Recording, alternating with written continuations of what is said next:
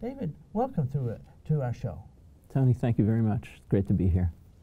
You make a point that the history of the Psalms is sort of a history of people making claims on them for their uses in different periods, different reasons.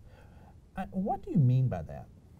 Well, the Psalms are really unusual in the Bible, and they're unusual in ancient literature as well, in terms of being the humanity talking to God in a very intimate way. They're kind of notes back to management. You don't see that much. And because of that special thing that they do, partly, and also because they're beautiful, and also because they are faith-filled, they have been beloved by many religious groups in order. However, each religious group has sort of turned them slightly in order to be able to make use of them, has, as you say, sort of laid claim on them for themselves. And to watch that happening is kind of to watch Western religion happen.